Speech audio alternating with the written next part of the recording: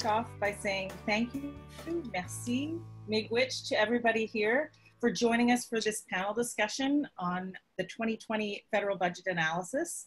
As you all know, we're living in extraordinary times. Extraordinary measures are being taken. We don't have a regular federal budget to work with for this discussion.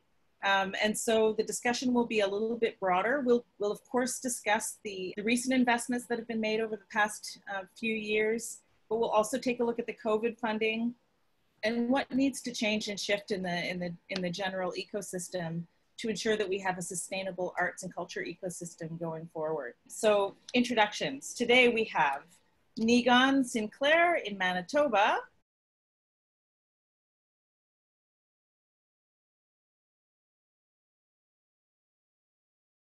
We've got Mark Campbell in Ontario.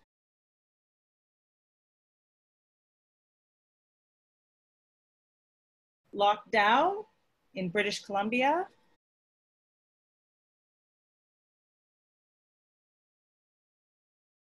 MaryElizabeth, who goes by ME, Luka, who's from Nova Scotia, but is now in Ontario.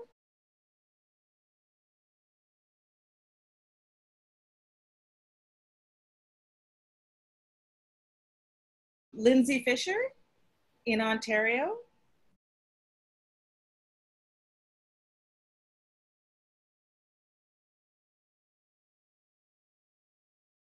Laurence Dubuc from Quebec.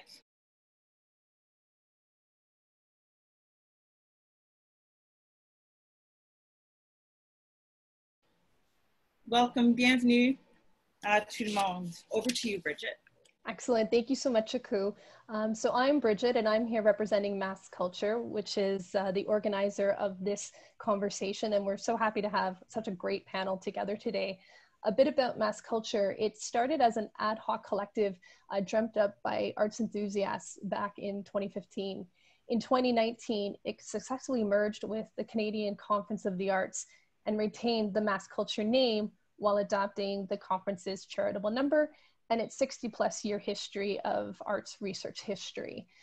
Through the support of the Toronto Arts Council, the Open Door program through the Arts Council, and through a partnership with the Ontario Trillium Foundation, Mass Culture has convened over 1,600 scholars and arts leaders across Canada in conversations that are focused on arts research and other issues that are facing the arts and culture community.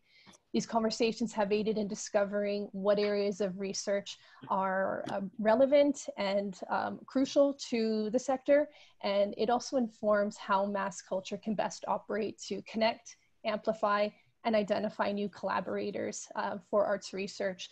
And today's panel is one of many initiatives to gather insights and perspectives on the many issues that face Canada's arts and culture sector. And so again, would just like to thank all of the panelists here for sharing your time and your expertise with us. And also, before I give it back to you, Aku, I do want to share a land acknowledgement to help set the tone and just give respect to the space. I recognize that Mass Culture's offices are based in Toronto in a traditional Indigenous territory of many nations, including the Mississaugas of the Credit, the Anishinaabe, the Chippewa, the Haudenosaunee, and the Huron-Wendat peoples. I also acknowledge that Toronto is covered by Treaty 13 with the Mississaugas of the Credit. Our panelists today, though, come from across Canada, and I'm grateful to have this opportunity to meet and work across these territories with each of you. I'd also like to express gratitude to Mother Earth and for all the resources that we are using today. And I wish to honor all the First Nation, Métis, and Inuit people who have been living on this land since time immemorial. So Aku, on that note, I'd like to hand it back to you. All right, just a quick note that everyone's bio will be posted on the Mass Culture website when this recorded session is posted. So if anyone's curious about the experience that everyone's bringing to the table, please do check that out. Let's begin. What does sustainability mean for the arts and culture sector right now? The vectors of change are all around us. We've got climate change, truth and reconciliation, Black Lives Matter, we've got crippling the arts, COVID-19, we've got digital transformation on a global scale. There are so many factors around us that are shaping the universe that we work in and having an impact on the way we work in the arts and culture sector. So what does sustainability mean, and what assumptions need to be interrogated? Who would like to start off? Okay, I'll start.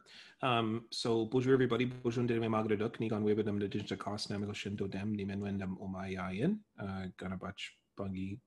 Graphic. Coming to you all the way from Treaty 1 territory here in Manitowoc, Winnipeg, and so it's nice to see everyone.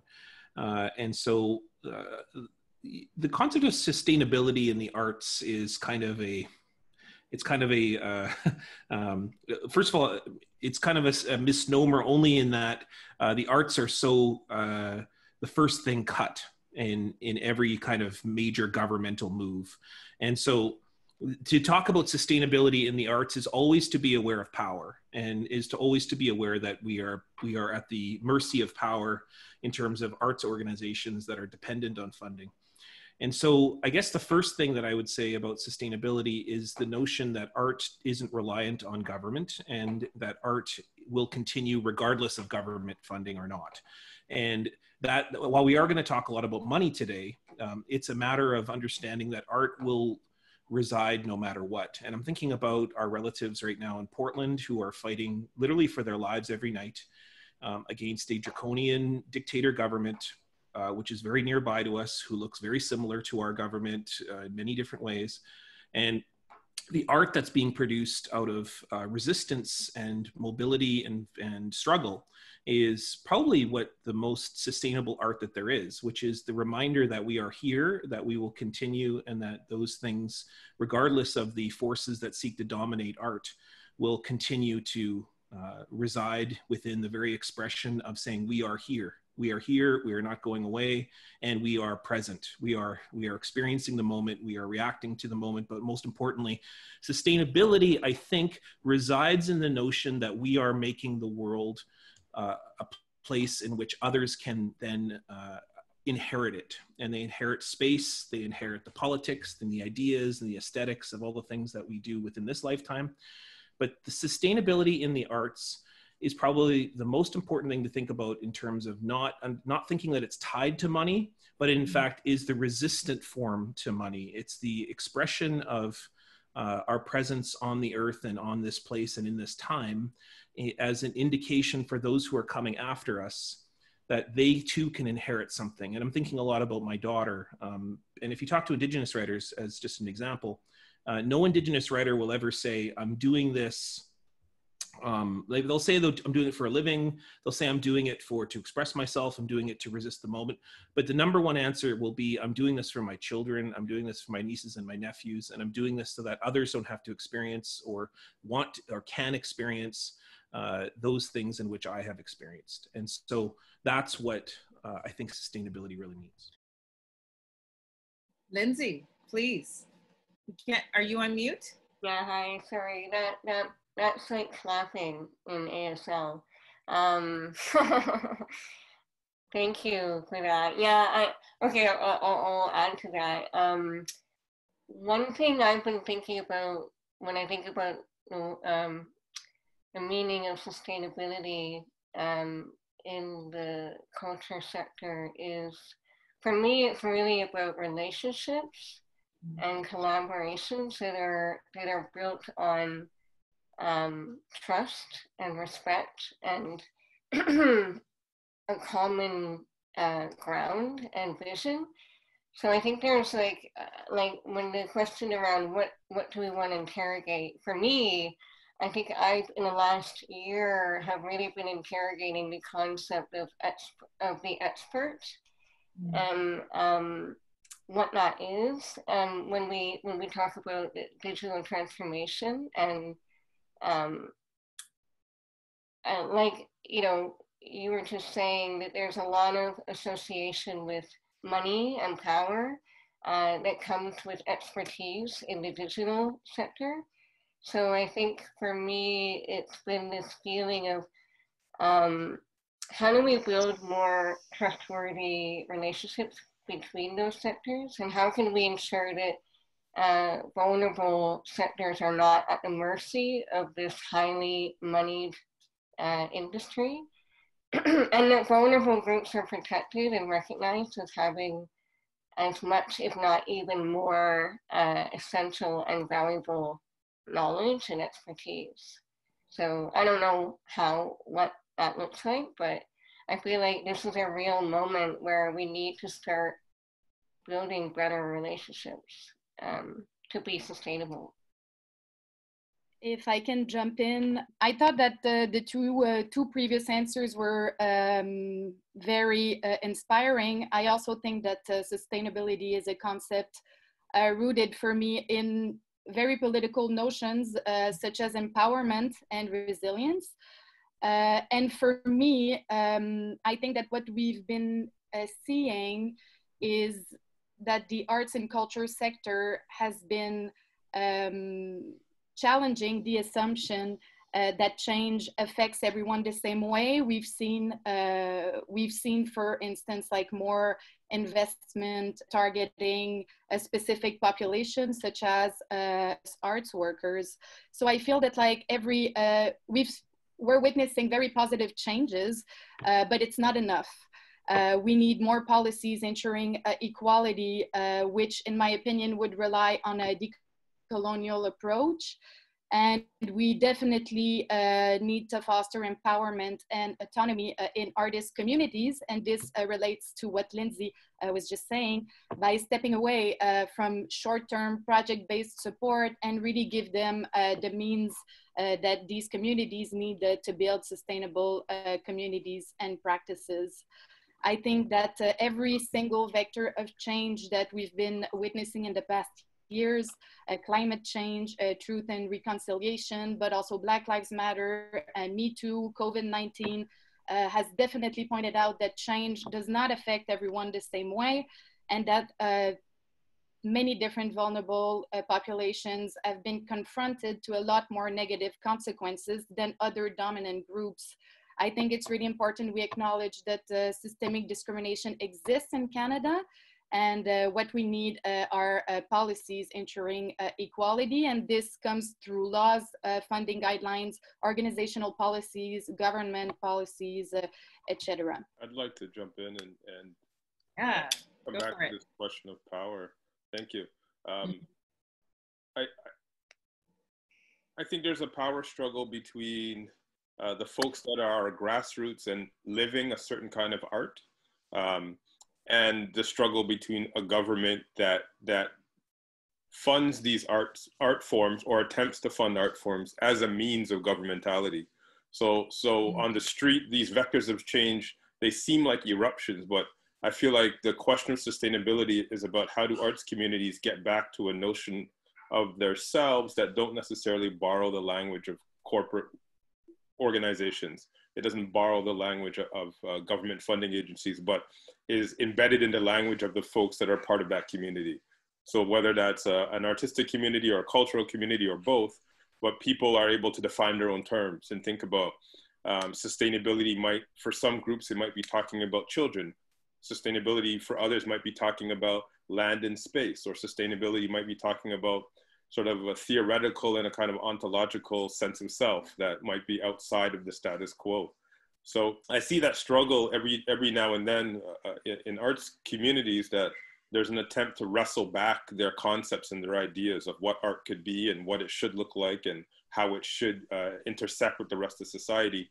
And that's always seems to be bumping up against sort of the latest funding call or the latest urgent RFP or something like that that's coming out from a government agency that wants to address a problem that is sort of mandated to for the government to deal with.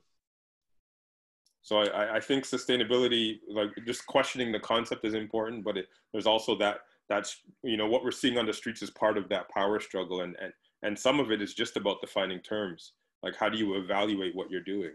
And maybe our evaluations don't have to be, and metrics don't just have to be, quantitative and qualitative. Maybe there's another way to think about life and its relationship to art.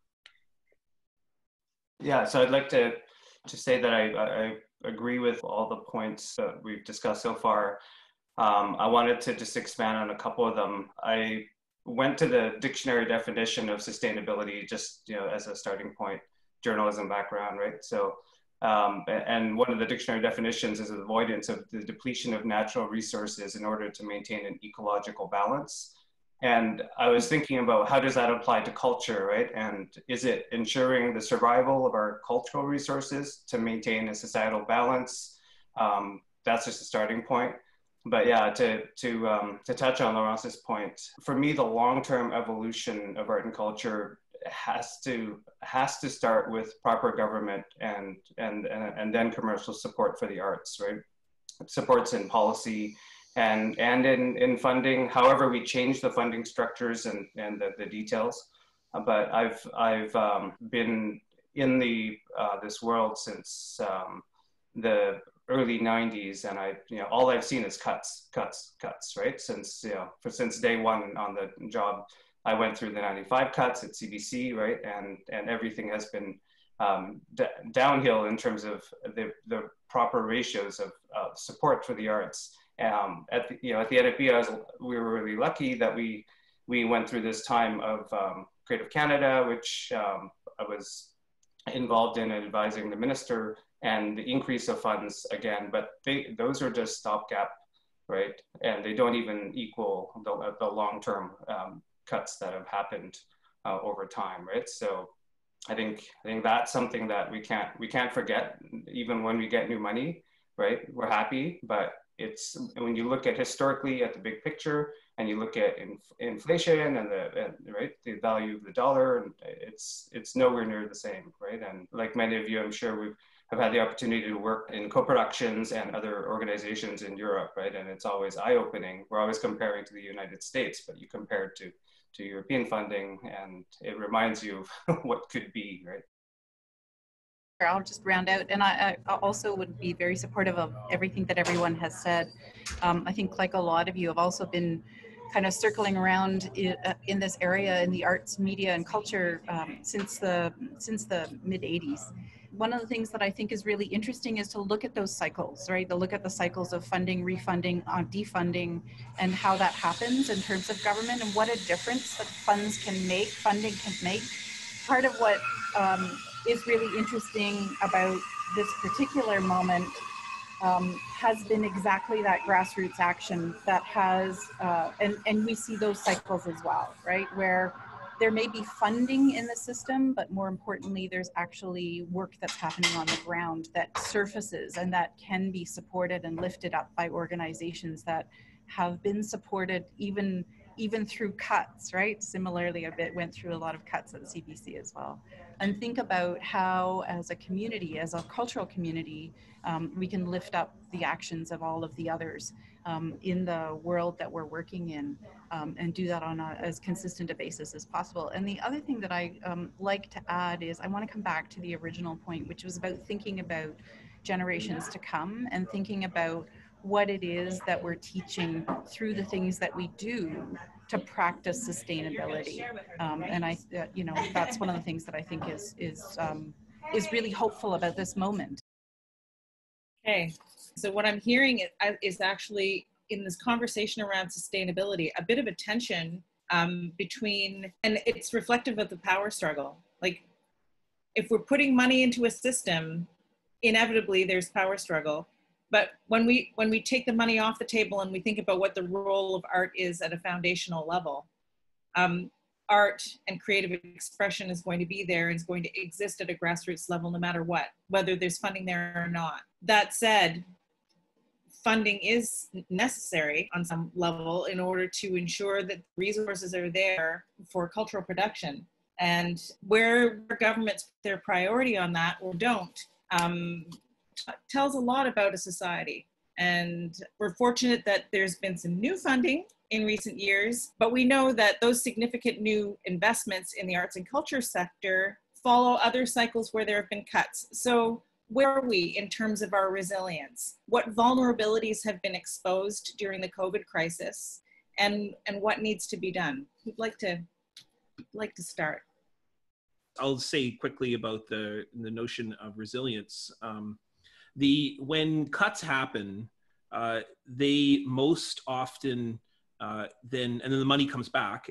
They most often come back as a replacement. They're not really new money, and what ends up happening is that what's reified is like art is consistently moving and changing. And there's probably, I can't think of a time period, maybe in the 19th century, in which art and technology were so deeply tied together.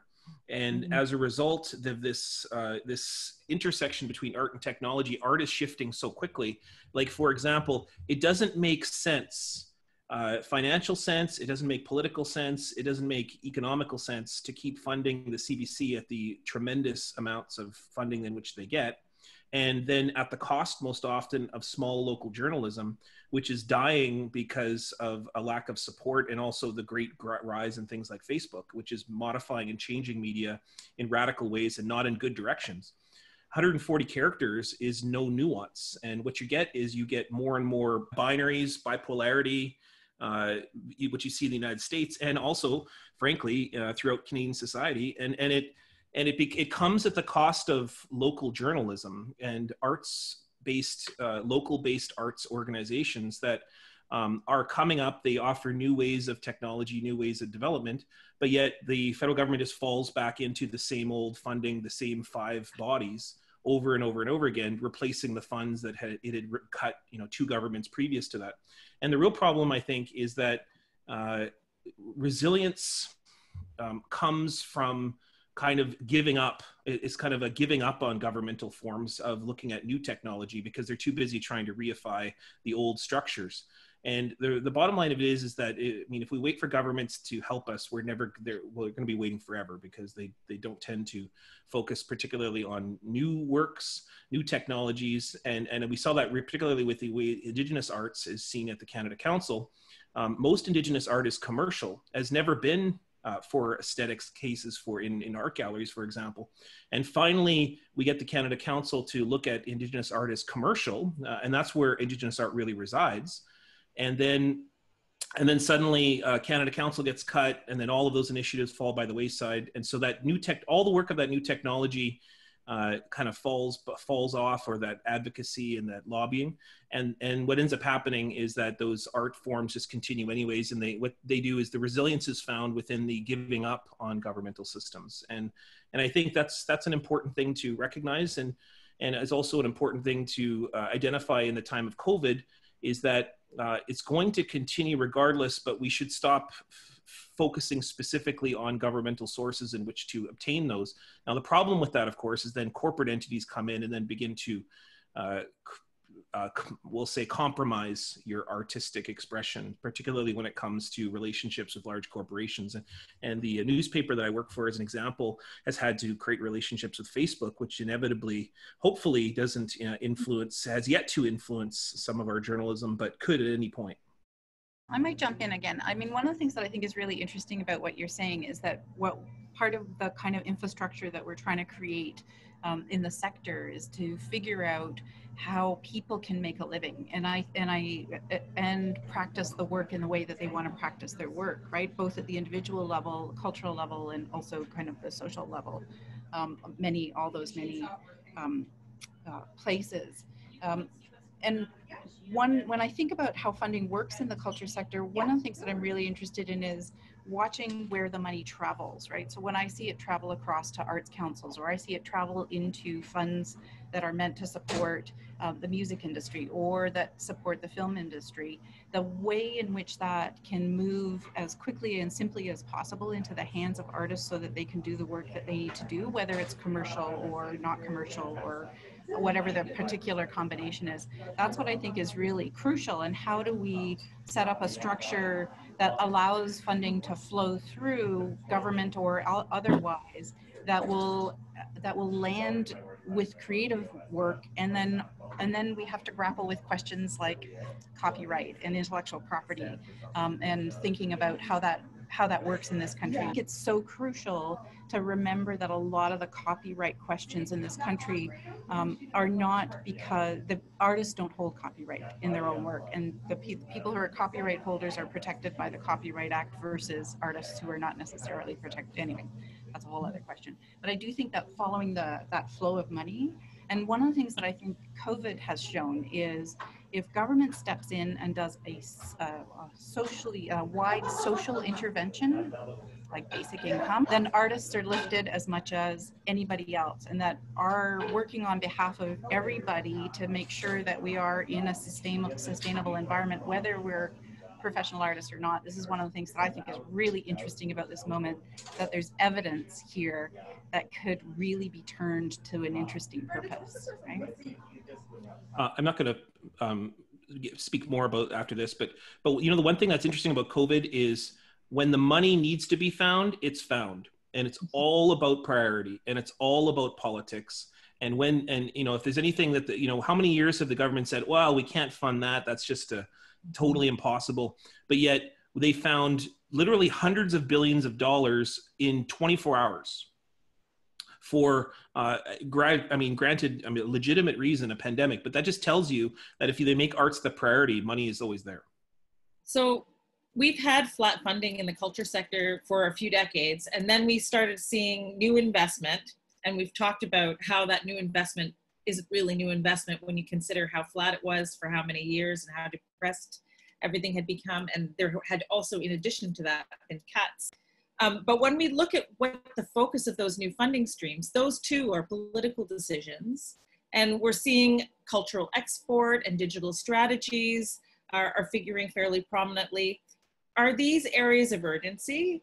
And if we consider the cumulative impact of increases or how the flows of funding have happened over time, what stands out most and why?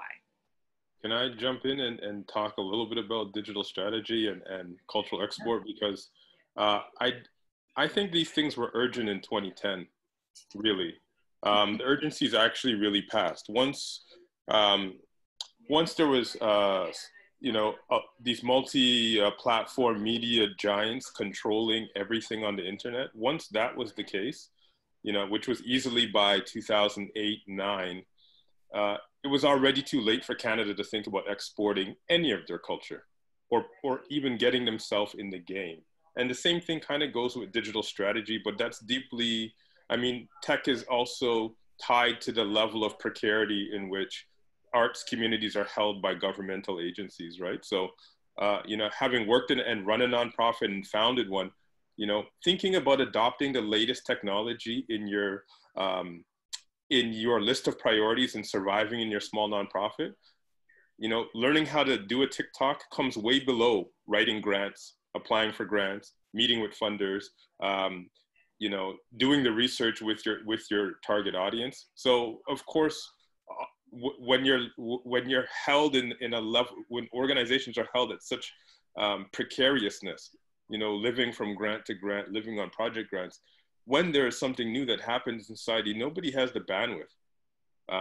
I personally will implicate myself. I was working in a nonprofit in 2008, and one of the people I was working with, she said, look at this thing called Twitter. It's so amazing. And I sat there and I was like, actually, I'm really way too busy. I don't have time for 140 characters. I got to write this, I got to do that.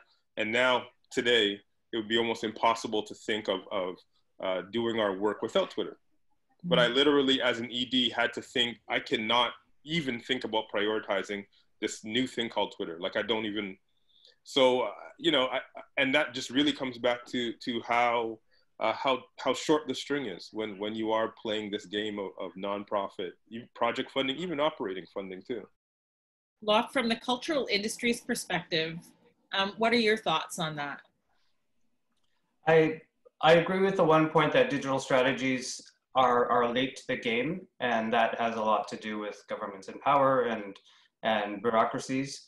I do have to say that, you know, we wrote the NFB digital strategy in 2009, right, and executed it in 2010, and it made a world of difference, right? It turned the NFB around. I'm no longer there, but it turned the NFB around in a way that was not possible in many other organizations. I did want to touch on one point about government funding, just to say that personally, I don't agree with a lot of the way funds are allocated in our funding system today. I've been a behind the scenes critic of that. I've advised the CMF and I've politely turned down being part of other arts organizations, juries or advisors, you know, for that reason. And I think that, first of all, we have to establish what percentage as a country and a society do we want to dedicate to the arts from our tax revenue, at the high level. After that, do we have the same organizations we have now? Should they be run the same? I don't think so, right? And that's why I participated in as an advisor to Minister Jolly at the time, because a lot of the things we discussed was a complete upheaval of all the organizations, right? The discussions around that and the reality, of course, I learned quite a bit there, even though I had spent years working in journalism. It was really eye-opening to see the influence of industries and lobbies on the actual reality of making change, right?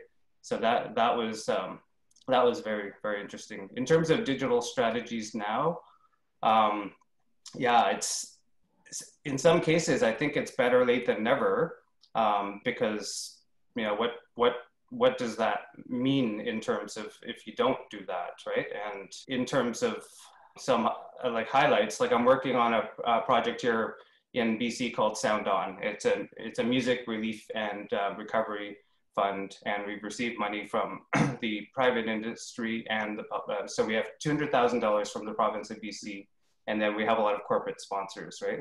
And we're operating in a hybrid rules where we have some government rules, but we're being a lot more nimble in how we're distributing the money right into the hands of presenters and artists and people in the music industry, right? And it's a really interesting model to look at, how we could do work differently, starting with funding, right? And same thing with the NFB, right?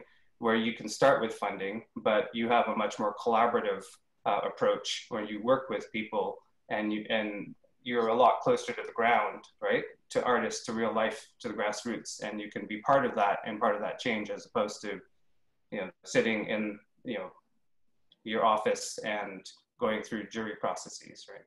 Mm-hmm. Lindsay, I'm going to redirect to you, because I think from the perspective of disability in the arts, accessibility, what does this mean for a group of people who aren't necessarily front and center on the radar all the time in funding environments? Well, I mean, I feel a bit like I'm small potatoes in this conversation, but I think the question around what stands out for me in terms of these investments is, as an organization, we are just struggling. We're very, very small, and our real kind of mandate or mission is to really support artists with disabilities. And we got a digital strategy grant 18 months ago, and most of it went to hiring, the experts. And it was a real weird, surreal thing where we were like, for 18 months, we had all this money, but it was like, it was going to this research and development around digital strategy, and yet we were still struggling as artists.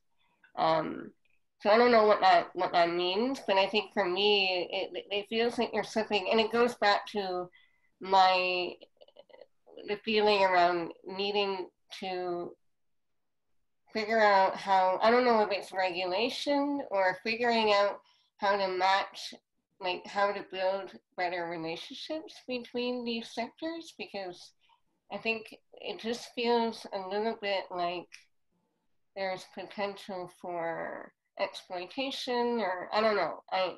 It just feels a little bit unsafe and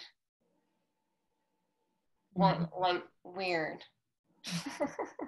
I don't know. That's not the right word for it, but definitely it doesn't feel right. Laurence, has Quebec done anything differently than the rest of Canada in terms of thinking about these things, and how has that played out? I feel that, this question was about digital strategies, but one thing that came to my mind was also in the light of COVID-19, the fact that the digital, we're seeing a digital turn also of funding programs, right? At the Canada Arts Council, but also in Quebec with the Conseil des Arts et des Lettres du Québec. And this is something that's been interesting, especially when we think about how this affects individual artists, because I feel that the way the government, federal and provincial, have reacted really created an imbalance between support for organizations and support for individual artists on one side. But the thing is that for individual artists, right, if you create new funding programs along a digital turn, the thing is that money is like, it's never guaranteed, right? So you need to apply with new specific programs. This also takes time. It's the decision is based upon peer recognition. And so all this risk has to be bear by artists, by individual artists. So I feel that this was exactly the same logic in the Quebec Revival Plan. And it's also not really suited to certain artistic disciplines. Like I'm more focused, my research is more focused in the visual arts. So apart from like media artists, the digital turn is very difficult. But also this is the other point I had in mind, was that it creates also an imbalance between the activities who are located at the beginning and the end of the cultural value chain, right? And so this is a problem. This is a problem that needs to be addressed. And also in the light of, I know we're going to speak about this later, but these new funding streams and these new tendencies really make it all the more pressing to review the Copyright Act, because the way that the system is structured right now could indirectly contribute to precarizing artists on the long run. Precarity. To go back to the idea, Emmy, I'm going to pick on you now, because you raised like broader social initiatives like universal basic income, and how that has more of a tendency to lift all boats and enable more people and ensure that everyone has the support they need to do the work that they need to do. It removes that bit of precarity that Laurence just talked about. Are there other countries, you've done a fair amount of research internationally, are there other countries who are addressing this in different ways that we could maybe look at and learn from? Well, there are, and it happens, I mean, it kind of happens in ebbs and flows, right? It also happens in, I mean, it happens in Canada too, periodically, where funding, the way that funding flows really shifts. And that I think is really interesting to look at. You talked about what happened at the NFB in kind of 2008, 2009, when that digital strategy was implemented. Well, 10 years earlier at CBC, same thing, right? There was a real take up of how do you actually think about the internet as a platform. And alongside that was the move to broadband, right, in Canada. And we can see that Canada's position in relation to that, those big systems of technology, really, Canada was a leader in the late 1990s, right through to almost 2010, and then boom, dropped way off the radar. Similarly, countries that actually took up some of those infrastructural challenges provided resource in communities at large. And it kind of goes to one of the other questions that I know we're going to talk about, which is when we think about what the digital divide is now, what we're talking about is a systemic divide at so many levels, whether we're talking in urban centers around class or access and where towers are, or we're talking about some of the divides that take place because of distance, right? So Nunavut is a case in point. There are lots of other locations. In northern any province is a problem in terms of that kind of access. It is one of the things that I think is really super interesting is, you know, we can look at a place like Ireland, which funds its artists, or we can look at a place even in Quebec, where the structure is more oriented towards individual artists than it is in the rest of Canada, except possibly the territories, and think about how we could design something that is specific for that region, or design something that's specific for genres and regions. And I think one of the challenges that we have is when we think about policy, we think about regulation, and we think about rules around how funding is applied, instead of thinking about what are the opportunities that get created, right? So, for example, at the Nova Scotia Arts Council, part of what we did with extra funding was to basically create a good idea fund. And this is not a new idea, right? Lots of people have done it before, but it's that kind of like, who is it who hasn't been funded, who has a good idea, who just needs some risk money, right? To kind of go, okay, I'm guaranteed 3 months solid income and this other resource, and I can do the work that I want to do. There was some investment, a lot of investment in Australia in the 2000s around the cultural industries in particular, that I think we could look at. The way that it's fallen off and how it's being regenerated now is really interesting. Even funding education. If you fund education, you are funding artists, because artists are more educated than many other sectors of the population.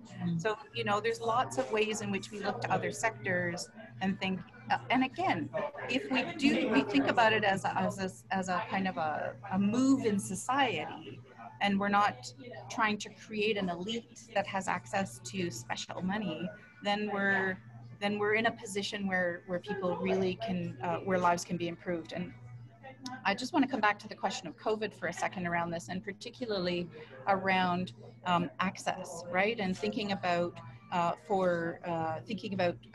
digital technology can help people who are not as mobile as the rest of society. And that part of what we saw by being locked into our houses was that if we have better systems of actually communicating in an outward facing fashion, that's going to lift everybody, right? We can continue to do certain kinds of work in a way that we weren't doing before. So I think, again, there's evidence and there's interesting developments that we could be really picking up on. Okay, well, that does lead into our discussion on digital divide. And we know that it's not just rural, remote, and northern Canada who suffer in that digital divide. As you mentioned, Emmy, class is often a part of that too. And, you know, the digital divide, I'll just say, right here in Ottawa, today, I'm hotspotting my phone. I'm 1 hour outside of Ottawa. That's not very rural. This is not northern Quebec. This is 45 minutes from Gatineau, Ottawa area. And yet I have to hotspot my phone to have a stable connection to facilitate a conversation that's national. So when we think about what kinds of resources and approaches are needed in order to ensure that there's opportunities for cultural engagement and dissemination of cultural production, what needs to be done? And then I'm going to tack on a little extra question, just because I'm inspired by how the conversation has been going and some of Niigaan's contributions. A lot of people talk about the right to be discovered. Some people also talk about the right to disappear. And that's all connected to the digital world that we live in as well. So let's dive in. Like, who wants to lead us off on the digital divide today? Well, I mean, I've been waiting for this one because I think the obvious built, like right now, I am also a professor at a university, and so we're preparing for online classes for the next year. And the fact is that because I'm in Indigenous studies, Native studies, and a large portion of my students are Indigenous, and therefore, like bandwidth is not even an option in communities. So Zoom classes are not an option, and so accessibility is not an option. Like it's just a matter of like, which one are we going to pick?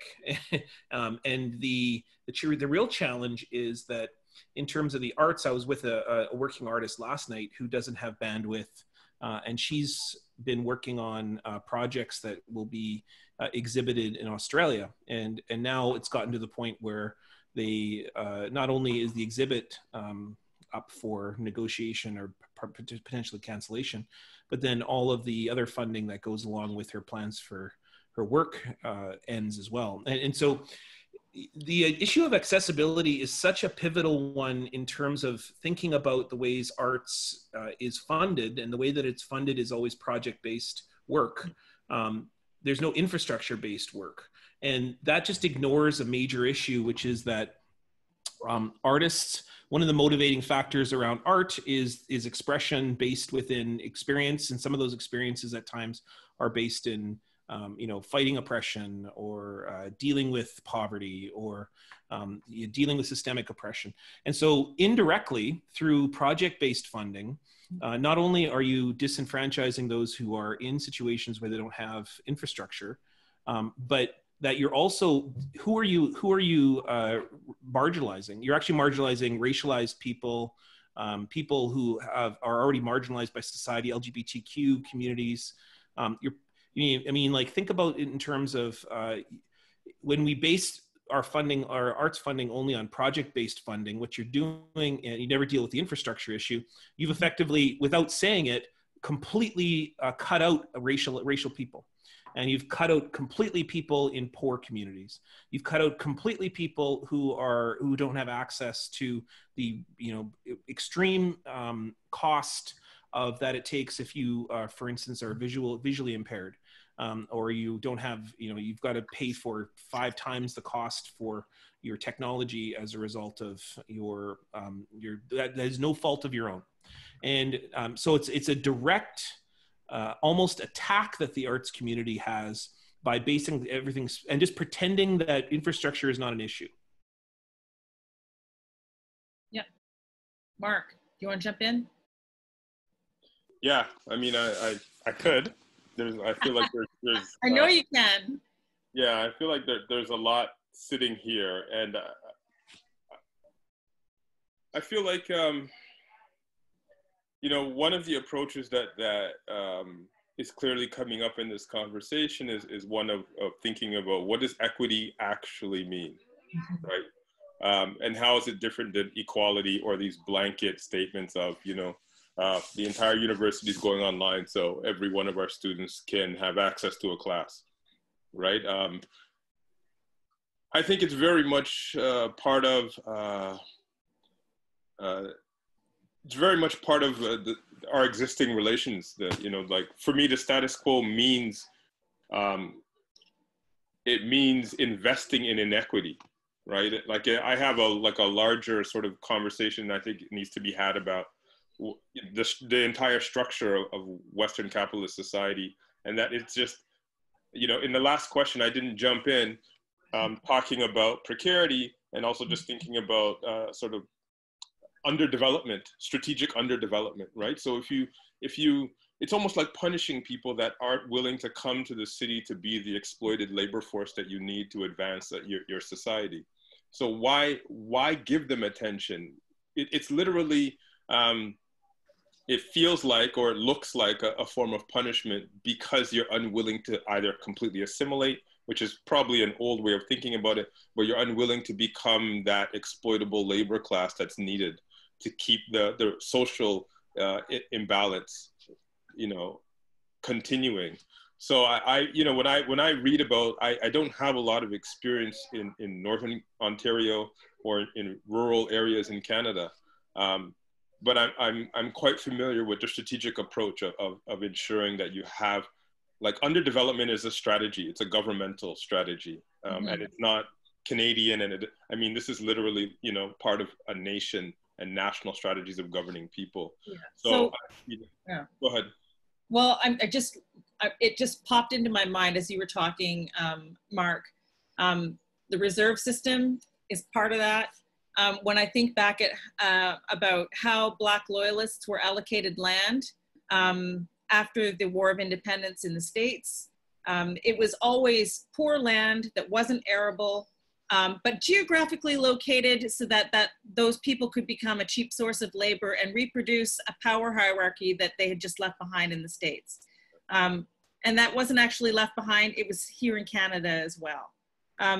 And so what we're seeing mapping out is a virtual version of the same pattern emerging in a new way, but it's not new, it's very old. And when we talk about structural change and what needs to happen in terms of systems change, and when we talk about decolonization, how do we get at that? I just want to, I mean, I don't want to, I feel like I've talked too much already, but anyways, no, you haven't. Like at some point we all have to talk about the fact that art is oppression and has been used as an oppressive force. And the notion that art is not tied in with the colonial domination is just an illusion or just a lie. Right now I'm involved with we'll call it a discussion in a major community in Ontario involving the installations of Sir John A. Macdonald, like artistic expressions of Sir John A. Macdonald. And just the idea that I have to explain to people that Sir John A. Macdonald is not a historical figure that is without genocide. I mean, he is tantamount to genocide. And it's not a matter of erasing history by removing that installation. It's a matter of creating safe environments for people to have conversations. You can't, like, you would never expect anybody who has been abused to have a statue of their abuser right in front of them and say, oh, let's have a conversation. The idea of removing statues, I think, is just one example, or public art, of a conversation around the ways in which art, I think the removal of art is the artistic expression. And particularly you're seeing with the ways in which communities are oftentimes called defacing, or I call it redecorating or editing those public installations, because the notion of public art as not being colonial and full of dominating powers is just a false illusion. And the removal of those statues, I think, is like a public editing of space that is based in the artistic practice of that society. And so, you know, like at some point, I'd like for us all to sort of define what art's supposed to do, and then what does it look like? And I think, you know, that's why I work a lot with graffiti, and I work a lot with expressions of like murals, public murals, which are often small project-based, very small project funding, but are some of the most radical, interesting art that's being done here in Treaty 1 territory, Winnipeg. Loc, in the cultural industry space, like, how is this playing out in cultural industries? To the digital divide question? Yeah. Or okay. You know, it's something that's people have been aware of for a long time. Like when I was at CBC, one of the pilot projects we tried was taking that into account, and it was called CBC Home Delivery, that used technology in a different way for low bandwidth users. It was only ever piloted, so nobody knows about it, but it actually provided access to rich broadband content by trickling content to you if you were on a one-way, you know, download connection in the north, or if you're on, you know, just a very slow connection in a rural area, right? And so there's always a way if there's a will, right? I completely agree that I think part of this, whether we're talking about the inequity around the digital divide, or these are reflections of our will as a society, right? And that's you know, that's the unfortunate truth around it. So Loc, sure, so let's make a trickle happen, but what gets trickled? I think that sort of wraps in the question, like what Niigaan was saying about what we feed through those channels. And, you know, when we have a digital divide and we do have limited access, what comes through the one little channel that we have? And how do we change the thinking around being more inclusive around that as well? I would argue today we don't fight over what the trickle is and what goes over the single, you know, availability of the trickle, and that we look at what is the role of our public broadcaster, what is the role of the other institutions. Because when I worked at CBC, the providing access over the airways, over CBC radio to communities across the country was the number one thing, right? There was no, like, if that failed, you know, we would get calls immediately. And with the internet, that has fallen off the radar, right? So whether it's CBC or moves up to, you know, as it has over the last few years with the CRTC, I think that there's a bigger picture look that has to be required there, right? I have jokingly have said to politicians in the past, we should have nationalized the internet in Canada, right? The core infrastructure of it, 20 years ago, right? 30 years ago, 25 years ago, right? That would have made a huge difference for accessibility and fairness in this country, right? Yeah, and that was the argument that was made at the time, and people who made that argument lost that argument, right? And I think it's one of those kind of, and now we're at another moment, and I think this is one of the things that's interesting, for example, about the Canada Council Digital Strategy Fund. It's misnamed in the sense that if its intention is to transform society, then it's not about taking up digital, it's about thinking about digital in the context of everything else. And that misdirection in kind of the title and the allocation of funding, similarly, with a lot of the new funding that came through the CMF in the last 10, 15 years. So CMF is what? Canada Media Fund. Right, thank you. Which has had a variety of names over the years, depending on what media we're talking about.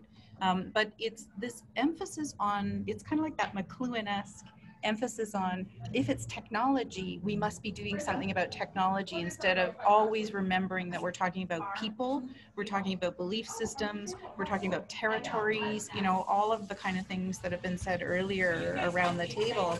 How do we mobilize those resources to transform society? That's our fundamental position.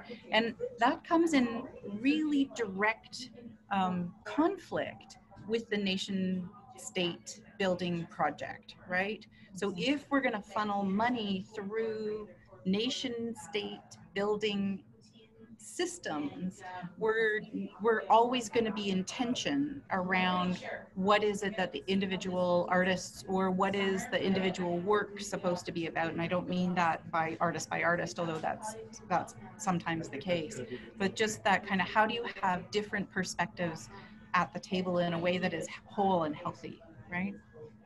Mm-hmm. I think that a lot of this, with the implementation of technology, what you just said about digital at the CMF, comes down to the private industry, right? Yes, they do have to invest a lot of money in infrastructure. Yes, it costs a lot to run, and yes, they have we know that. But at the same time, I've been a huge proponent at the Canada Media Fund to remove the label of convergent and experimental, that new works shouldn't just be called experimental, digital work shouldn't be called experimental, right? That we should have one fund for content, right? And most people agree, and this will now guarantee that I never work for the private broadcasters, but they have, they are the ones who refuse to change because, it doesn't benefit them, right? The obvious thing for the private broadcasters own our mobile and broadband companies. They refuse to shift the balance of money from the current BDU structure, the broadcast distribution unit, to us taking, or the people taxing mobile and broadband revenues to contribute back to our content funding, right? So we have a core problem there right now where money is going to dry up in our system over time here unless we resolve this, right? And so therefore, for me, all this goes back to government policy, right? There has to be forward-looking visionary policies that represent us, right? And that is to me, our biggest challenge. Laurence, I have a question for you, and don't mean to put you on the spot, and if you're not comfortable answering the question, don't. But in Quebec, so I'm just picking up on something that was that Emmy said about nation building, and something that, well, it's actually picking up several threads from Niigaan, from Mark as well, on what is art and what are the roles of our institutions and what are we funding anyway when we're looking at arts and cultural funding. In Quebec, having lived in Quebec for a decade and now I'm back, French society has understood for a very long time the very close tie between cultural identity building and its arts and culture mandate. And I would almost argue that it's very tied to a nation building. It's still very colonial in its approach and its thinking. Is there the beginnings of a glimmer of understanding or self-consciousness and self-awareness in Quebec that's growing around this question? About which question in particular? Well, separating nation building from the creation of art. Creative self-expression being separated from that nation building piece. Is there beginning to be, I think inclusion is not the right lens, even though inclusion might be the outcome. It's about separating those two things. Is there the beginning of an understanding that creative self-expression and nation building, there needs to be room for creative self-expression that isn't about nation building or the colonial project? I mean, it's a great question. I feel that in the past years in Quebec, on the political front, we've had major decisions which were very detrimental to different communities, like ethnic communities in particular. I'm talking about la Charte des Valeurs Québécoises.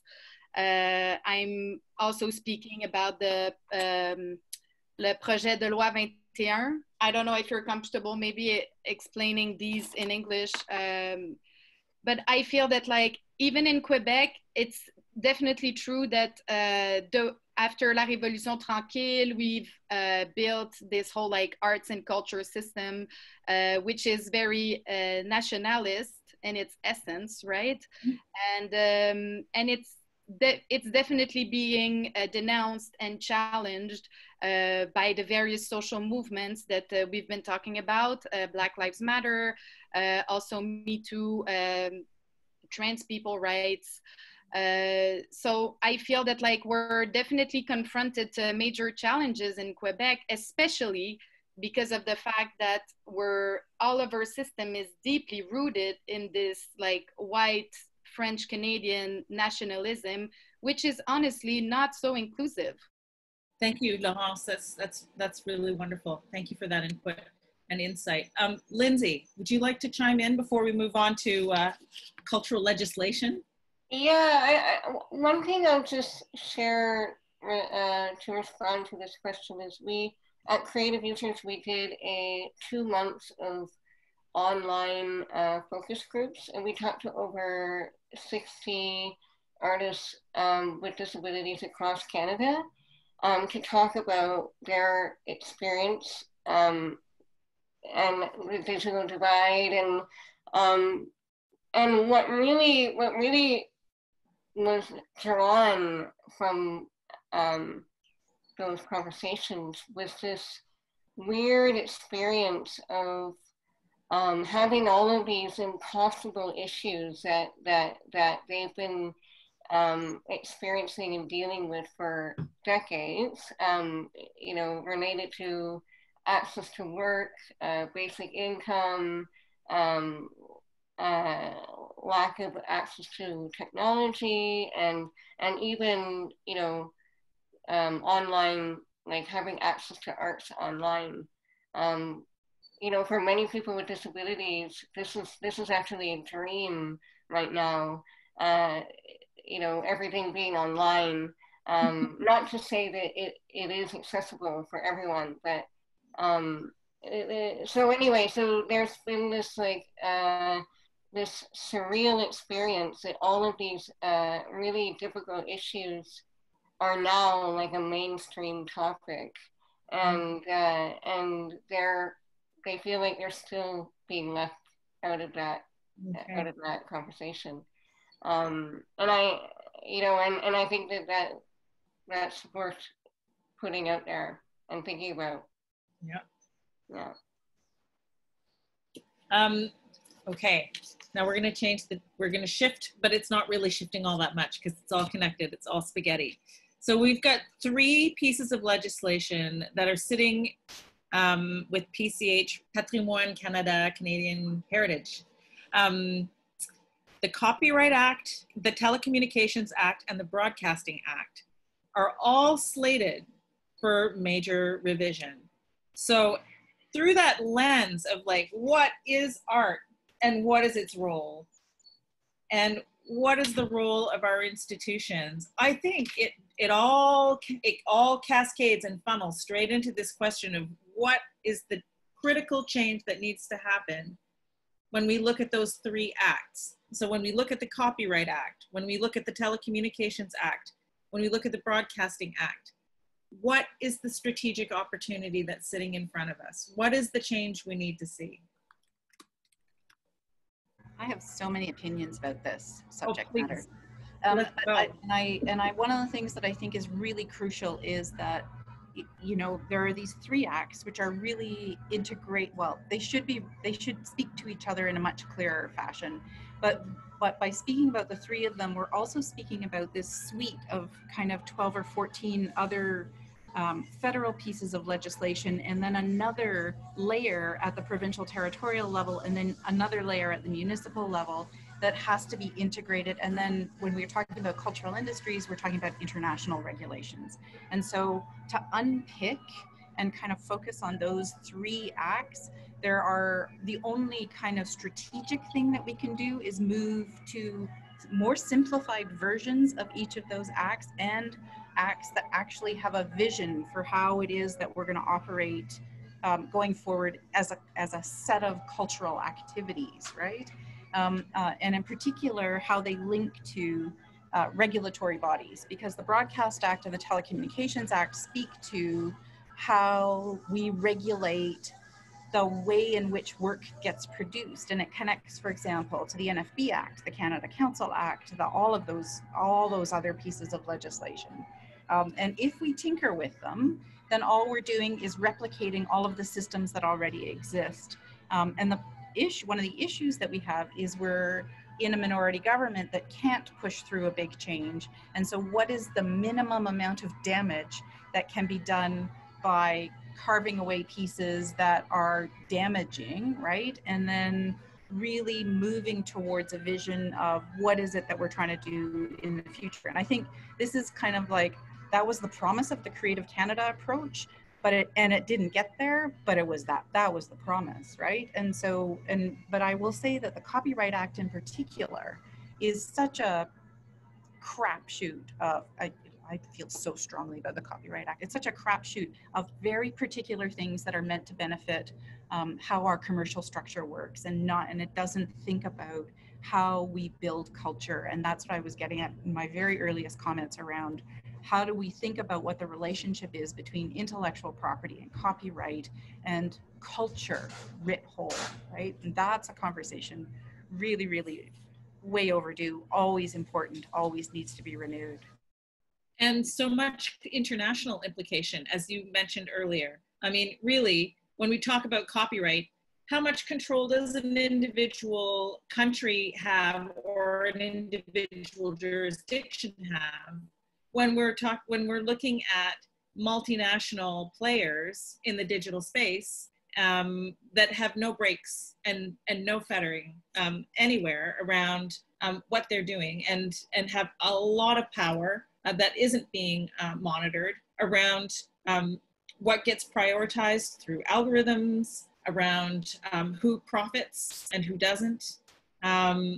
Huge questions that one tiny Copyright Act seems unequal to addressing.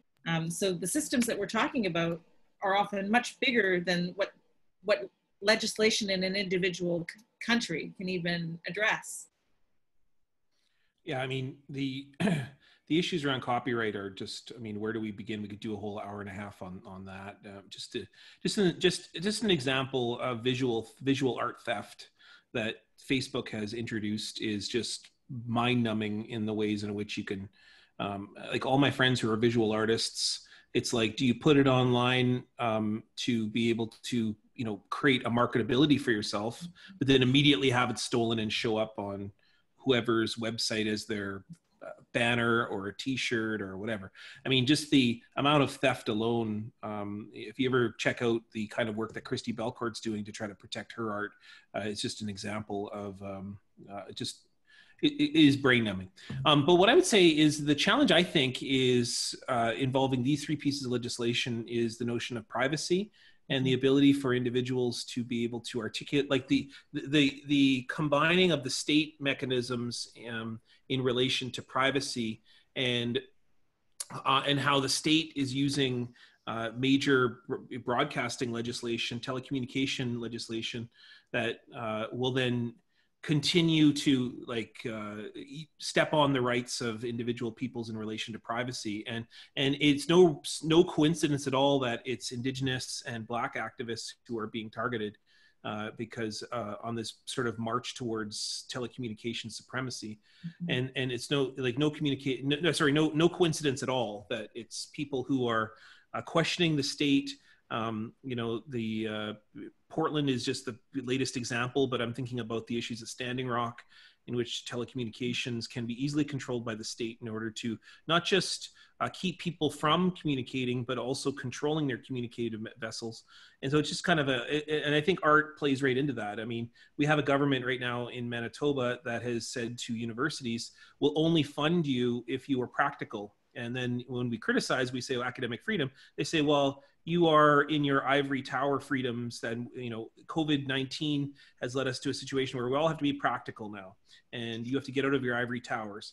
And I think this pandemic has exponentially created a movement of the state to use telecommunication, art, and media to control people, never mind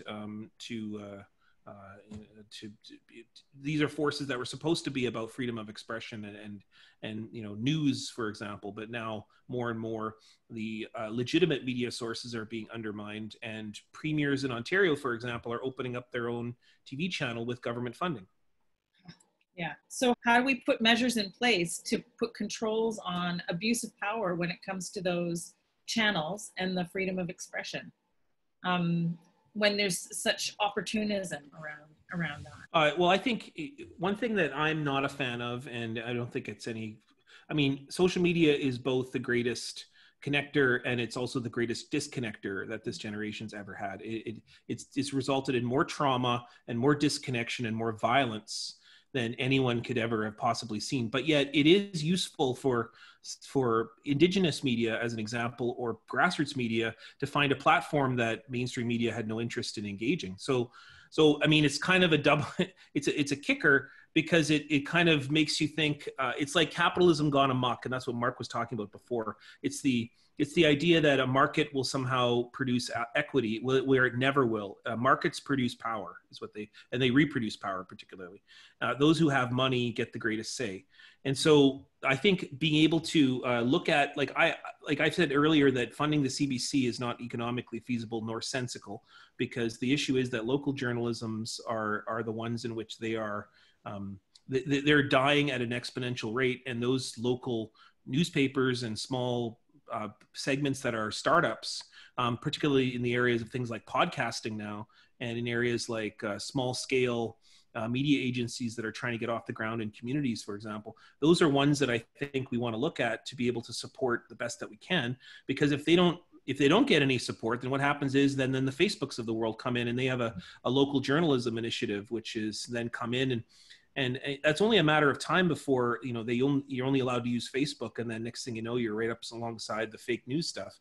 And I mean, it's a real problematic method. And I think if governments are here to produce multi-perspectives, and in the most illusion of sense that, I mean, this is my rose-colored glasses, if governments are there to produce goodness and the best for all of us, then it would invest more in local initiatives, and it would particularly look, I'm all in favor of funding the CBC completely, but funding local journalism as much, if not more so.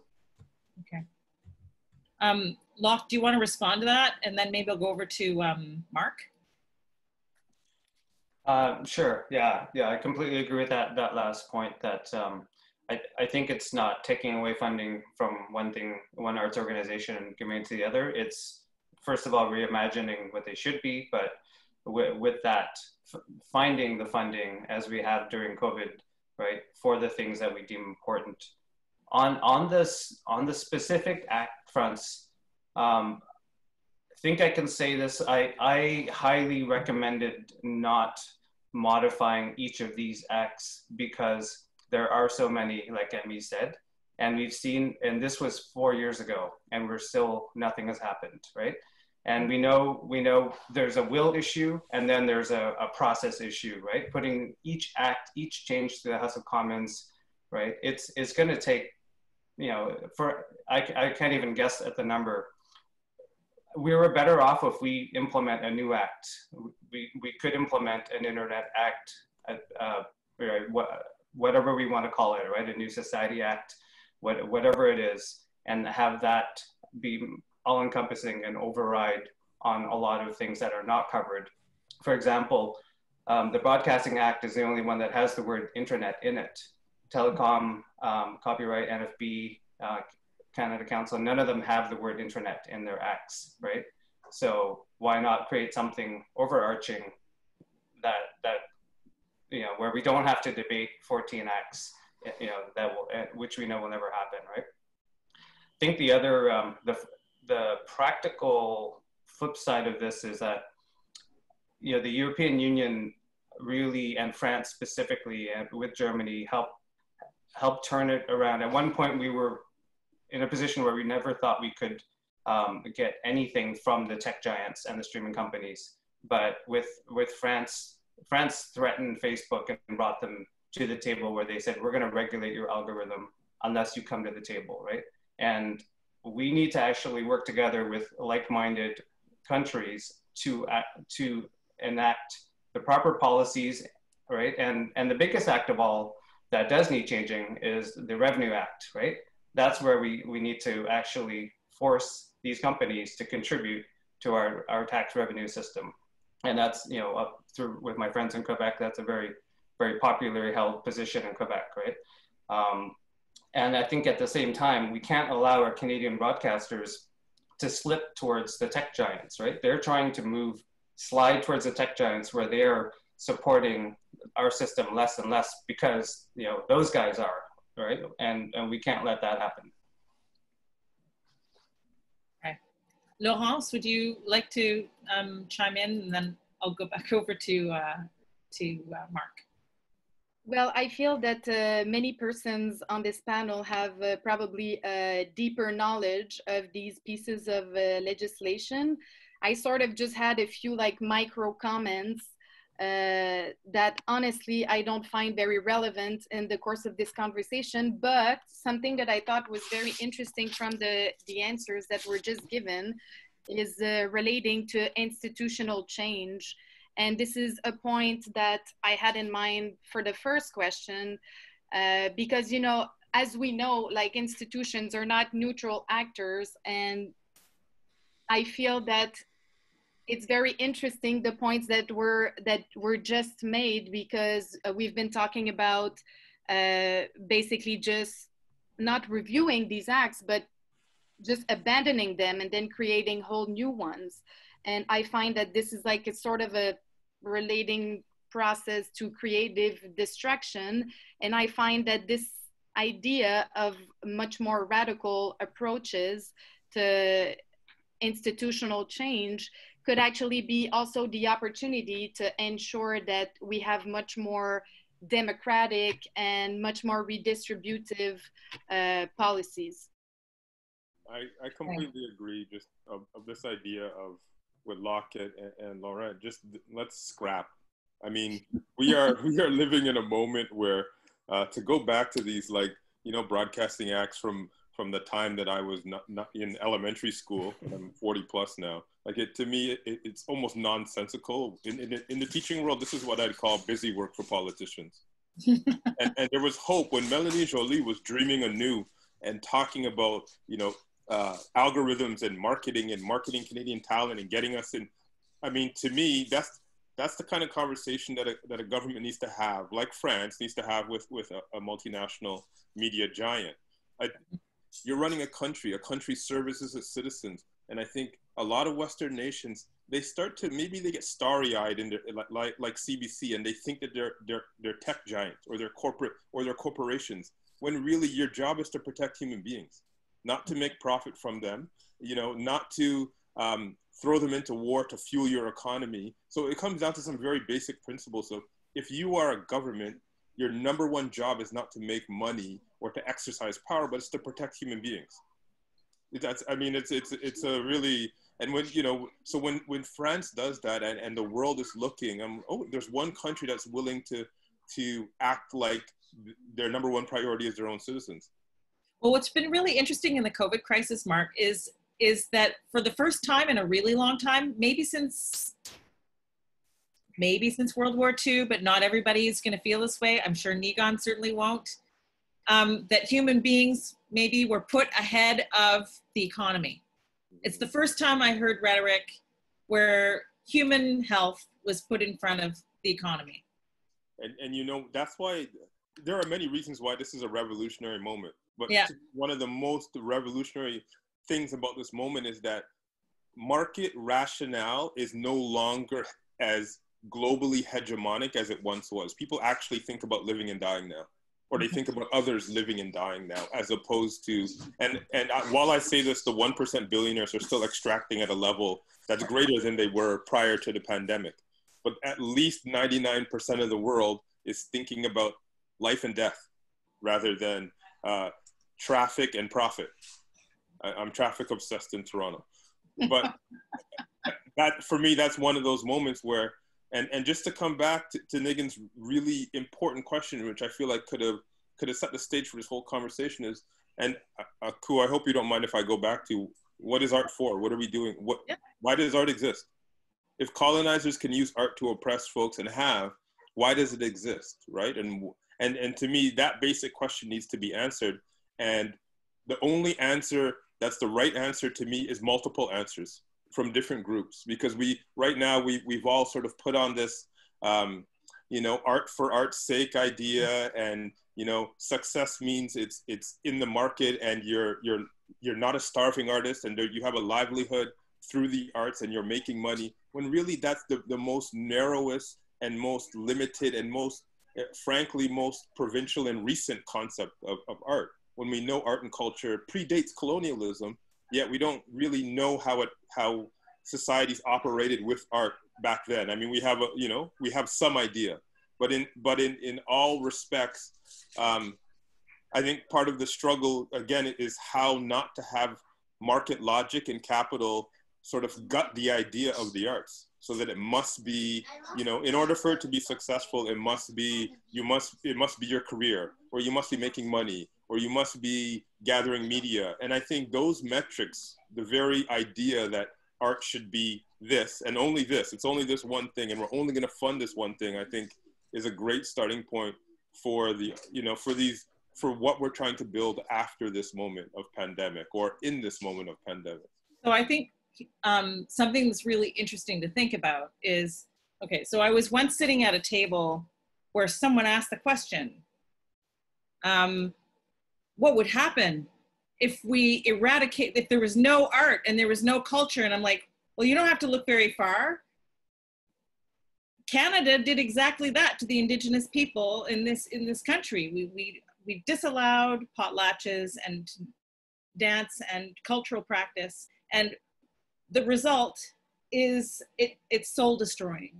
So what is the role of art? What role does art and culture play? Riel knew what role it played, because he was like, it's the artists who are going to bring life back to our people. It's the artists who are going to open that back up again. When Niigaan talks about the role of art as a form of resistance, of a statement of we are here, of us, I think there is something very, very tied to the root creative self-expression and being a human being, and the basic rights of human being. And I think the UN gets at this a little bit when it talks about human culture, arts and culture being a human right, the right to cultural self-expression being a human right. And now I think we're getting at something. Well, I mean, the other thing I would add, sorry to jump in, Lindsay, is to think about, you know, there was hundreds of years in which Africans were practicing art forms outside of colonial regimes. And what we have are records of the British authorities outlawing drumming, outlawing singing, outlawing a bunch of things. And then you have records of formerly enslaved Africans inventing new instruments, inventing dances, inventing martial arts that were masquerading as a dance form, or inventing these other forms. So the art is always bubbling up, and human beings are being human through it, regardless of any kind of colonial law and we're in a moment where, you know, we're living the residues, the afterlife of these colonial laws from less than 100 years ago. And the people in the streets today that are pulling down statues, that are spray painting graffiti, that are doing all kinds of dances in the streets, it really is, you know, this could have been 1850 Trinidad when they outlawed the drum for the third time, for all we know, right? So there's that kind of human spirit, but I want to stop there because I feel like I'm taking a lot of space and Lindsay wants to jump in. So go ahead, Lindsay. Well, I just wanted to say it's interesting because for me, it might be ironic, but I think my experience is that the arts has actually been an entry point into livelihood and independence and being able to better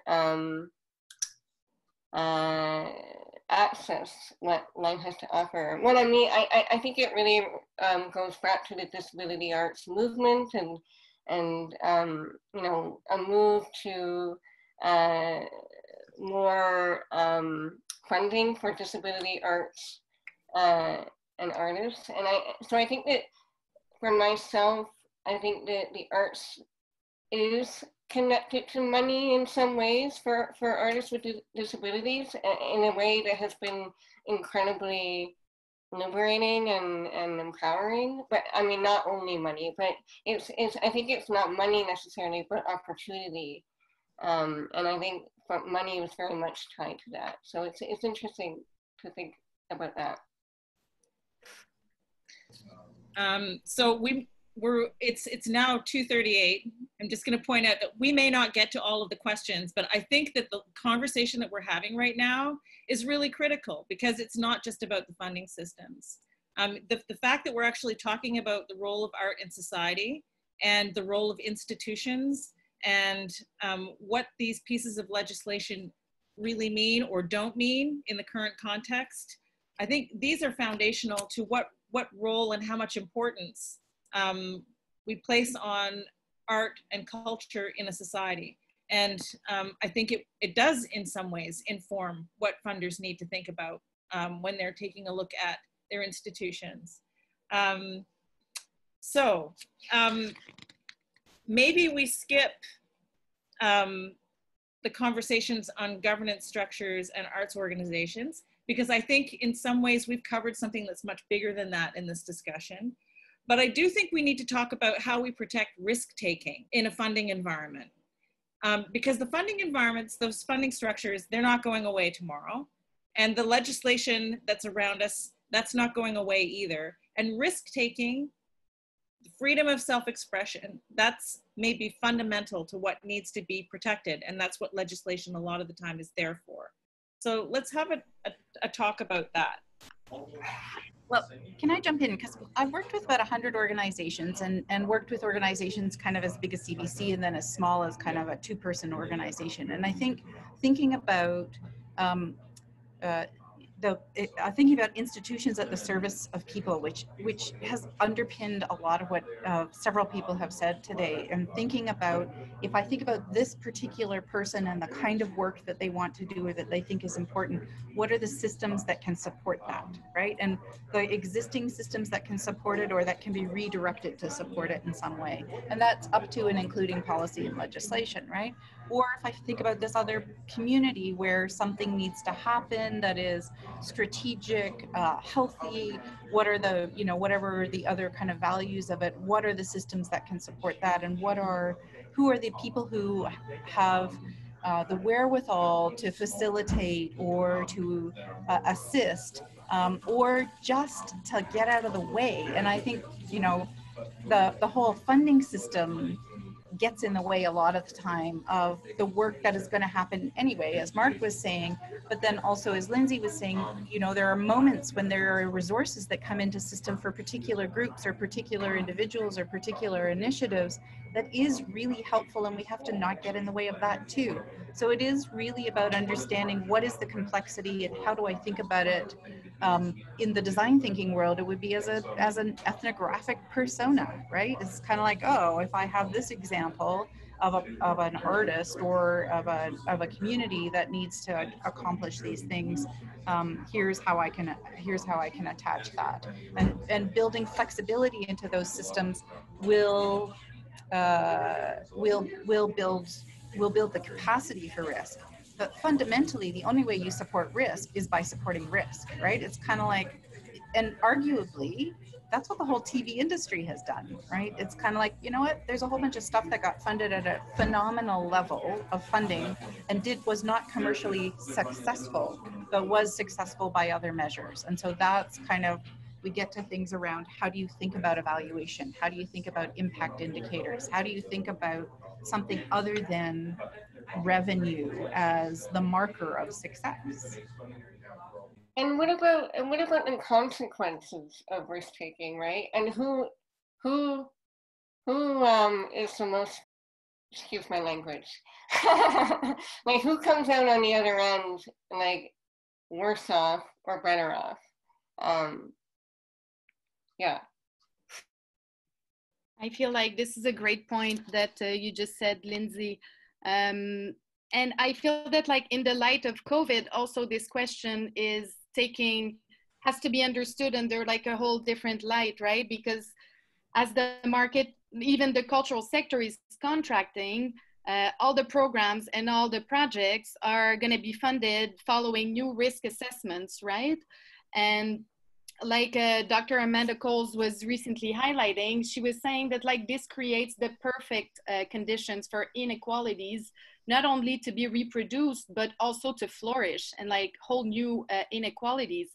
And I feel that we need to ask ourselves, what does risk-taking means, right? And I completely agree that we need to have a much more, like a larger vision as to how we measure impact and how we evaluate risk-taking, aside from like economic and quantitative indicators. And I feel that we have to think about, we have to think in terms of like power redistribution, right? Because I feel that like right now, what we see is that we still have colonial institutions and systems which are reproducing very specific social orders which benefit them. And this notion of risk is also like lots of marginalized communities are still very much perceived as risky choices, right? Like women are perceived as riskier choices for leadership positions. Black people are seen as risky because of yet another stereotype. And what Amy was talking about within the film industry, we've also seen that like in the film industry, Telefilm Canada has adopted very progressive measures in order to ensure that we would bring cultural products maybe in the past seen as more risky because we had women occupying key leadership positions. So I really feel that like this notion of risk taking, we need to put it in dialogue with the fact that we need to decolonize our structures. This is like a starting point if we want to really create favorable conditions for risk-taking arts practices and arts communities. Cool. Can I pose a question to the folks here? Yeah, please do. I'm just wondering, and I'm just wondering out aloud, because in one part of my brain, I know that the artists that find success are the ones that take a risk. And then the other part of my brain thinks about financial markets and risk always being connected to profit. Yeah. You know? And I'm just wondering, is there a way to think think in between those two things? Mm-hmm. Because you can't be a good artist unless you take a risk. That's right. And then for the folks that hold power, you can't convince them that a risk is part of the definition of excellence. Mm-hmm. You know, like one thing I like about the tech sector is about, you know, this idea of fast failure and failing fast. But in many places where power is held, the idea of failure is not part of the definition of success. It's really about how fast did you scale your business, not how many times did you fire your HR director and start new. Because sometimes your excellence could be defined by how many times you get up. Especially, you know, like I think in an artistic realm, I think about, you know, as a DJ, if I play a certain amount of tracks and people don't dance, and then they dance on the 7th track, part of my success is that there's been 7 songs that have been played, and it took me 6 or 7 songs to figure out what will make these people dance, right? And it's not just I played the right song, but I had to think through a bunch of sequences, fail, and then rethink everything again, and then try again. So I'm just wondering if, you know, just throwing it out there, is there a way to even to problematize or rethink the idea of risk? Because I feel like there are ways where we think, just like how I kind of split my head in half, I never think about financial markets and risk in the same way that I think about being on stage and the risk that you got to take to, you know, quiet down a crowd before you start a performance kind of thing. Yeah, I was nodding when you were talking about the tech industry approach to taking risk and rewarding failure and experimentation. And that's something that we have to get past the colonial and the post-World War II military command and control structure that our organizations are based on, right? Because they're completely based on managing by fear and control, and failure is not an option, right? And that is completely the wrong way to do it. I think one of the solutions to it is by creating constructs to support experimentation. One of the great things about the Canada Media Fund, Experimental Fund, when it was created, was it protected things that were deemed to market failures, right? I've sat in a room with the execs from the private industry saying, like, why do we need documentary? Why do we need interactive? Why do we need VR, right? And you know, they're market failures. So, you know, I don't have to go on in this group, but and the other thing, and I want to just touch on number 6 really quickly, is on the governance structure. It requires a radical shift in the thinking of the governance structure, of who's in power, of who's running these arts organizations. And for years, I would look around in a room in an arts organization at the senior levels, or when we're meeting with other levels or other orgs, and I was the only person of color in the room for my entire career at senior management levels, right? Mm-hmm. And it's, you know, it's really hard having the burden to fight for so many things when you're the only one in the room and there's nobody backing you, right? So I think taking that risk, right, will then ensure further risks are taken. Fantastic. Now we're going to start wrapping up. I'm going to ask Niigaan to go first because he needs to leave us. So Niigaan, final point. If you had one point to make, what would it be as we leave this very rich discussion that we've had today? Yeah, sorry, I have to go. I thought my phone just started going berserk about 15 minutes ago. So for a bunch of things that are happening, I'm also on press deadline for today. So, all I'd say is just about art as being the one thing I was going to say earlier when we were talking about art was that like art, the concept that art isn't really a something that you do for appreciation or performance. That's not the only way art operates. Like, so what we often deem as commercial art is Indigenous art, meaning people did it for their lives, and they did it because of like, you don't sing a bear song in the hopes that you make profit.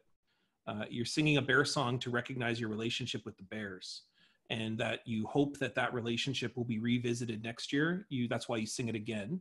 And then the next thing what you do is you're reaffirming your relationship and commitment to having a healthy interaction with the bears. And by default, you can have water to drink and earth to have food from and air to breathe. So none of this is about like trying to make some kind of method of profit. This is your profit, if anything, is that you get to have water to drink. And so, like, our Indigenous art is based on a notion of relationality, which is, I think, what Lindsay talked about before as art being a relationship building mechanism, or what I often refer to it as a gift building mechanism. So the more that we can start building notions of art that isn't based in outcomes that are based on like exhibits in art galleries, which are such a reductive form of art, or that art that's produced for the purposes of profit and gaining advertising dollars, the sooner that we can get to art of what it actually is, which is relational building mechanisms, perhaps maybe then we'll get to a sense of art that can be decolonial. And I apologize that I have to go. Like I said, I'm getting like rain down upon me in terms of messages. So No. I'm miigwech, everybody, for having me. A huge... Miigwech for participating, Niigaan. Thank you. And yeah, I'm sorry that I have to run, but it's like the world is falling, and yeah, and I was supposed to answer my editor 10 minutes ago. So okay, go make it happen. Thank you so much. Let's do a little round table. Loc, would you like to go next? So for me, I think we've touched a lot on diversity, and the last point on diversity is regional the regional imbalances question that you had. I just wanted to point out that both of my two teams that I co-founded at CBC Radio 3 and the NFB Digital Studios were based in Vancouver and BC, and with teams spread out across the country in Winnipeg as well, right? And I think that you know, that we are just missing such a treasure trove by not working and not empowering diversity at so many levels, including regional diversity. So. Okay. Laurence? Sure. Well, thank you again for this incredible opportunity, and this panel was very instructive and rich. As a labor scholar, I feel that I should maybe end on a labor note. I feel that honestly, as we all know, we're very lucky in Canada. We have a very strong funding system for the arts, for the cultural and creative industries. That being said, we also need to acknowledge the fact that the value created by artists and arts workers is not fairly redistributed. Cultural and creative industries are still nowadays relying on an army of freelancers and self-employed workers who are still to this day denied access to labor protections. And even in Quebec, where we have two pieces of legislation regulating work arrangements between artists and their promoters or producers, which are based on a union or quasi-union model, artists are still very much maintained in precarious situations. As you know, they have low income, they often have no safety net, and yet they highly contribute, as we discussed today, to the Canadian society. This is true not only of artists and arts workers, but it's also true for a growing mass of workers who cannot, to this day, meet their basic needs, even if they work full-time jobs. And the COVID-19 has had dramatic consequences on artists' capacity to earn their living. You can take a look at the recent data from the I Lost My Gig survey, and you'll see that for example, artists have lost an average 36 contracts because of the pandemic, and this represents an average 25K. I was really happy that Amy brought universal basic income when she spoke earlier. I am participating to the campaign led by the Ontario Basic Income Network right now, and we're advocating for a universal basic income for every Canadian who needs it. And I feel like if you want to join this movement, please check out their website. It's very important, not only for artists. I'm part of the campaign for universal basic income in the arts, but also for every Canadian who needs it. Yeah, we're not alone in the gig economy, for sure. Lindsay, you're next. Oh, thank you for this mind-blowing conversation. I think I'll just say I appreciate Laurence and Loc, your comments around risk-taking and the need for to think about who are making in governance structures, who are making these decisions around how these risks are being taken, and who is being protected or supported. And so maybe I'll just leave by saying that, yes, I also went on to the Canada Council board of, because I actually didn't realize I didn't know who was on the board, and I looked at and I was like, yeah, nobody with a disability is on the board at the Canada Council, and we have the Canada Accessible Act 2025. We're supposed to have a fully accessible public infrastructure. So there's that, and then also, you know, in thinking about governance, we need to think about that within our own organizations, and what we as individuals, how we are building those leaderships, and who, like, the decisions that we're making around who we want to work with, and how can we start expanding that thinking, and how can we start putting more marginalized individuals into those leadership positions, so that we can actually start to build and strengthen those vulnerable groups. So thank you so much. Yeah. Mark? Final words. I feel like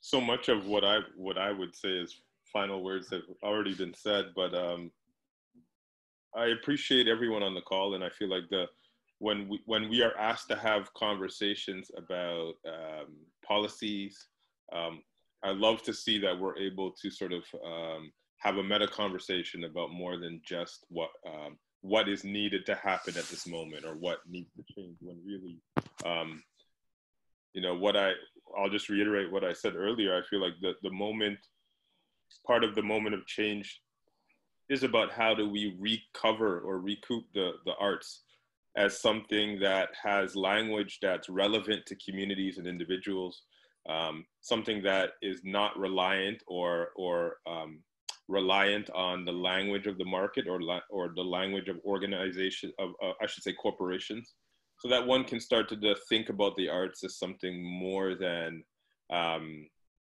how the status quo wants us to believe the arts are, you know, careers. The arts are not important, and they should always be the first to be cut, or they're frivolous, or because I feel like many of us come from lineage, and then we have ancestors that, you know, in which art was absolutely present in their life, and it was critical to their humanity. And I feel like when we have conversations like this, we get more people on the page thinking about art as a form of humanity, and why. And then we can have more difficult conversations about why it's not important in society, or why people want to cut it, or how it's managed, you know, particularly by funding agencies. But I feel like, yeah, I feel like for us, being able to think about art as this a form of humanity gives us a different lens to wrestle back the concept, so that it's actually usable to our kids and to our aunts and our uncles and people in our family. Fantastic. Emmy, would you like to round things off? All right, well then I get the thank you, everybody. It was such a pleasure, and I have to say, this is one of the things that motivated me to participate in this, is because I saw the list of people who would get to have a conversation with, and so I was very excited about that. And I guess that, you know, one of the things that I would, for my kind of parting thinking, is I want to hold the complexity of this conversation and think about how to bring those conversations forward in other environments that I find myself in, and my, you know, hope to continue to develop my ability to listen, learn and unlearn, relearn, rethink, revise, all of those kind of terms. I also, and I know we're gonna, you know, it kind of brings it back around to the question of sustainability, but I also want to take a moment and say thank you to Akou and to Devon for that fantastic drawing that I can see. And Akou, thank you for facilitating this whole process, because that's a lot of really interesting big ideas to bring to the table and in conversation with one another. So thank you, everybody. Thank you, everybody. And I'll just echo that. This was an incredibly broad-ranging conversation. We blew the original list of 10 questions I had out of the water. I wish we could have gotten to the 2 that we didn't get to plumb in the time that we had together a little more deeply. But that said, I think we did all manage to touch on all of those points that we were looking to discuss today. Another whole day could be spent on regional disparities, on copyright law and the legislation frameworks that bundle this all up, and on governance, because it's clear that the old ways of doing things, you know, we really need to to think outside the realm that we've been used to thinking in. So thank you all. This is a fantastic discussion, and I think it will lay the groundwork for a lot of discussions to come. So.